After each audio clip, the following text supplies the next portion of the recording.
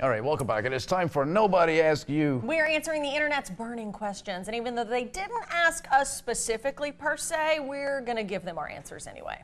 Let's hear our first question. Okay. Here we go. I love my brother's girlfriend. Oh. Yeah, wow. That's it. Since they started dating, we are best friends, but honestly, my brother is terrible. Oh. He can't keep a job for more than a week. He texts other women. He doesn't help with any housework or cook. How do I tell her that she's too good for him, even though he's my family? An anonymous note. Yeah. I would do an anonymous note. Disguise your handwriting. Maybe do an email. Why can't you Create just a burner tell your Gmail wife? account. Send an email.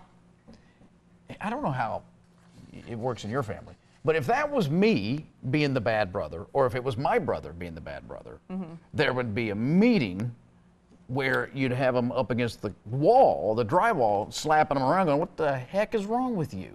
Oh. Get your together, or I'm going to knock you out." Your what together? Your stuff. Oh my gosh. Your life. Oh, no, not me. I'm approaching cautiously from the side, and I'll tell them via email, and then I'll be like, that is crazy someone said that to you. They raised some good points, though. But I don't see what's wrong with even telling the girl, he's a deadbeat, you deserve better.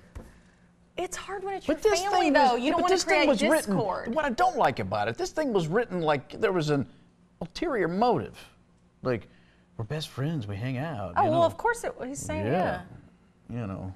He wants to be with her. Maybe this brother's not a deadbeat, you know. You deserve better, no? These were French brothers. Oh, were they? Okay. Okay, so what's our answer to that? Let him know. Stand up. Some way. That he if you do care about this girl, don't take her from your brother, but stand up for her and approach your brother and say, straighten your life out. You got a great girl. Treat her better. Jeez. Okay, our next question asker is having some trouble with toast. This is a hard question. I've been making toast for most of my life, but I have no clue. Should you wait a couple minutes so the toast is still crunchy, but the butter sits on top? Or should I spread it on there straight out of the toaster to where the butter seeps through, but it is soggy? Okay.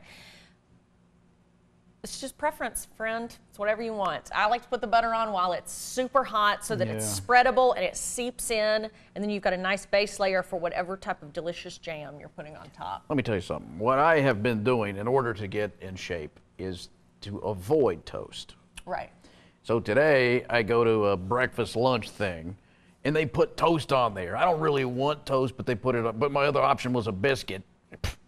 So they put toast on there.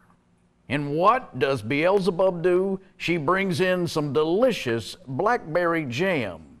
2 scoops, one for her and one for me. Tempting me, putting it out there, just like Eve with the apple. I saw that, and of course I ate it. Okay, I'm sorry that my friendliness and just trying to be nice to other people, everyone at the table, is stronger than your willpower. So sorry about it. So I just say, what do we say about the butter? Thank you. I say thank you and good night. I can't believe it's not butter. Yeah. I love one of the best bits ever. My buddy Brett Leake, a brilliant comic who I've talked about, says his mother used to use the I can't believe it's butter containers. It's not butter. I can't believe it's not butter. Right. To put things. Oh, my grandmother always did. You never knew what you were going to find. And that's a wonderful idea until you're looking for butter. Oh, yeah. I can't believe it's not butter again. For me, it was sugar-free Cool Whip at my grandmother's house. Every Tupperware container was the old Cool Whip. What's that taste like? It tastes great, actually. Okay. Filled with fake product, but it tastes great. But back to the butter question. What are we supposed to decide for this person? Oh, personally, I butter it as soon as it comes out, even if it burns my fingers when I'm holding the toast. All right, I'm with you, fellas. Okay. Thank you. How do I tell my friend he's just not that into you?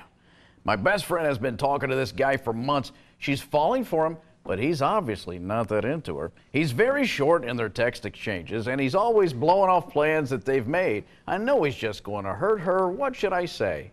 Nothing. Okay.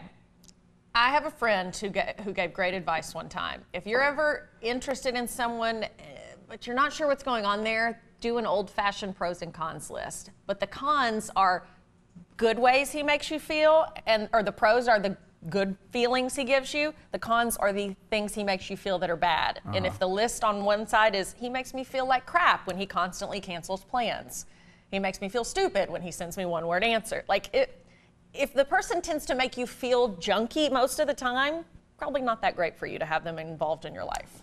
Well, but you may be able to change them. Nope, can't change them. That's the golden rule I go by. Just hang in there. You can change them. The other advice that I've been given and I stick to this day is if he wanted to, he would. If he wanted to see you, he would see you. If he wanted to talk to you, he would talk to you. If he's not doing one of those things, he doesn't want to. So move on. You're too good.